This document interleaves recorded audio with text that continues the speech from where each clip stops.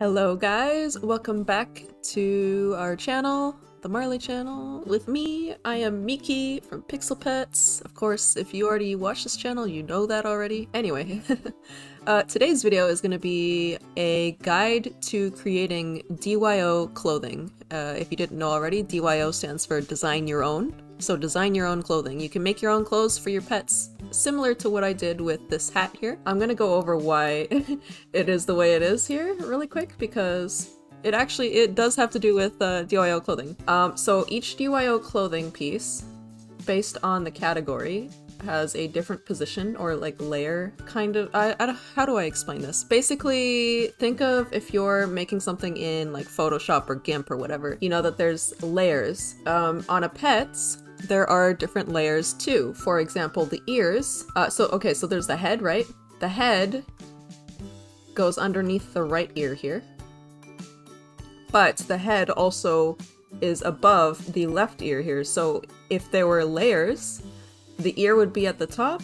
The right ear, sorry. The right ear would be at the top, then the head would be in the middle, and then the left ear would be at the bottom. So it's like a layered system. And with hats, you actually... The hat goes over the head and the left ear, but it doesn't go over the right ear here, which means I couldn't make this witch hat as a hat because it would have replaced this ear here, and it would have looked weird. It also would not have been behind the head, which you can see I have a whole design behind the head here with like the little the slot for the head and all that.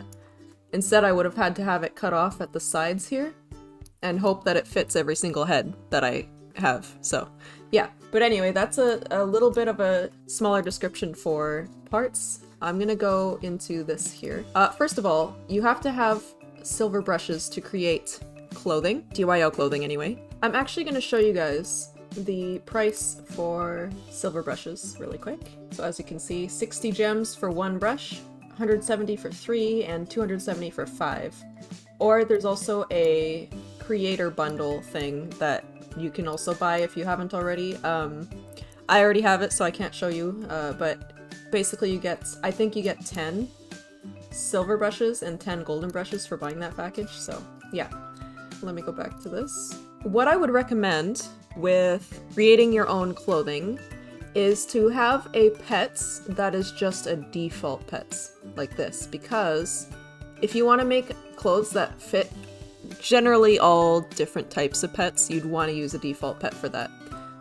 But if you want to create pets for a specific pet of your own, you can press this button here, and it goes into your Pixtory, so your Pixing history, right? And it shows you all the pets that you have pixed or made, and you can choose one and pix off of that. So you can even get like matching colors to your pets, just using it as a model.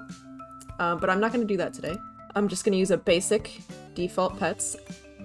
There's also this button that goes into your closet, so you can select clothing. You can select clothing and you can like use this as like a cloning button sort of thing. And you can also, when you're in your closet, not in the clothing tab, for example, let me go back really quick.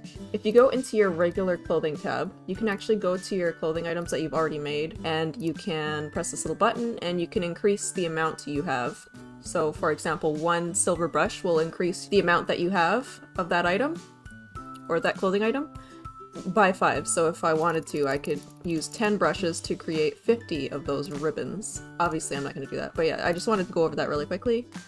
So that's what those two buttons do. You can also edit previously made items. So for example, this, I believe you can, is this? I can't remember if this updates it or if it actually just equips it on your pets, but yeah, anyway, it does one or the other. I also want to go over, again, I think I already went over this, but I will show you what I mean really more in depth about the layering thing. So we have collars, hats, shirts, pants, shoes, and miscellaneous, or accessories. With collars, the layering is very specific. It is right above the body here. Let's use a bright color. Yeah, yellow will be good. It'll be above the body, but it's also above the leg too, if you don't notice. It's just above everything on the body, as you can see. So it can literally be just anything, like a big mass if you wanted it to be. But it doesn't go over the head. I don't know if you saw. Here, I'll go back really quick. Oh, okay, never mind. There we go.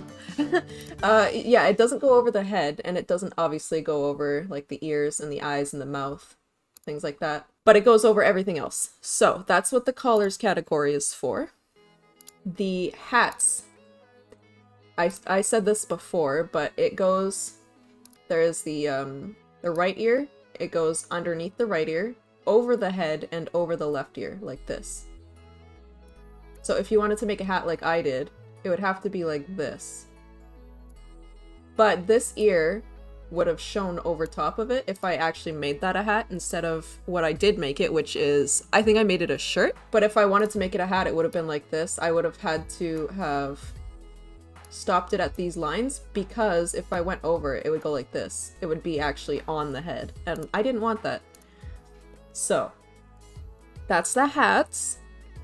The shirts, what you do for shirts is you have like different layers. So you've got like the right arm here, and then you got the left arm, which doesn't go over the body. It's underneath the body, as you can see here. And then you can also draw on the body like this if you want to. But it doesn't go over the right leg, or it does go over the left leg actually, yeah. But yeah, those are the layering styles for the top or the shirt. And then the pants, it goes over the body here, like this. It goes over the tail. It goes over the left leg, but not the right leg. So you can also do, the right leg here, like so. And then the left leg will also be underneath too, like that. And then there's the shoes. You can see there's the left leg, and then the right leg, and then also, or I guess the left arm, left leg, right leg. Each one is a different layer. I want to actually show you really quick. The right foot goes over the right leg. Same with the left leg goes over the, or left arm goes over the left leg. Oh wait, let me, here, that's what I'll do. Oh, I guess you can't see it. But yeah, it goes over the back left leg also. But then this one doesn't go over, it goes under, you see that? It goes over this left arm, but it goes under this right arm. And then this one goes, I think, behind, yeah, behind the, it's like the most bottom layer. And let me actually I want to check something really quick. Yes, it does go over the tail too. Okay. And then for miscellaneous or accessories, it actually doesn't even matter. It's just over top everything. Every single layer is just over top it. Like if I wanted to do any of these, right? It doesn't matter. It'll automatically put it on the head because it's actually just over everything here. Yeah. I hope that explains it. So if you want something that doesn't cover anything at all, you'd want to go for miscellaneous. Though that means that you can't wear other miscellaneous items with the one that you created. So for example, if you wanted to make like a bow that goes over both the ears here, you can't have glasses at the same time unless you also make the clothing item like a combo of the ribbon and then the glasses at the same time. You have to be very specific. I'm not sure why I didn't erase that, but let's just erase it really quick. But yeah, those are the layers. And what you'll do is you'll pick your item, whatever cute heart thing, and then you'll press this button here. You'll name it, and you have to make sure it's in the correct category here. I'm not gonna actually end up making this because it's not a real design and it's a waste.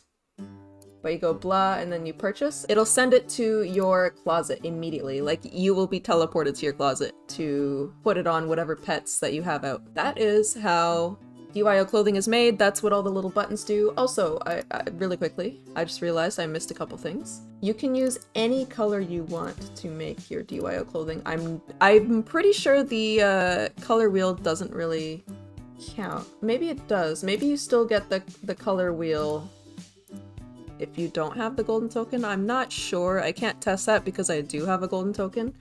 Let me know in the comments, or I guess, yeah, let me know in the comments and I'll pin it if you tell me that you can't use this wheel unless you have the golden token for DYO clothing. Let me know, because I can't test it myself. And then I'll pin it, and so everybody else who watches this video would know the answer too. It would be really helpful. Yeah, I think that's it. You can use normal tools as usual. You can move things. You can see the layers also here. So for example, I'm using, let's go to hats. You can see that this is like the space you can draw in. Anything that's not in that space, you cannot draw in, like so. Yeah, I think that's it. Oh, also, really quick, these. You can actually use some of the basic sketchy drawn clothing from the closet, and you can use that as a base if you want and make your own recolors. You just press it and it puts it on, you know? Yeah, I think it's pretty cool. You can use your opacities and this opacity here, all the different tools. They're all there for you to make your clothing. So yeah, if you know the answer to the GT thing, like do you need GT to use the color wheel in DYO clothing, let me know in the comments below. First person to give the answer will get pinned. So yeah, I hope that this guide was helpful for you, and I really appreciate you guys watching this. If you like this video, leave a like, comment, and subscribe, and we'll see you guys next time. Goodbye!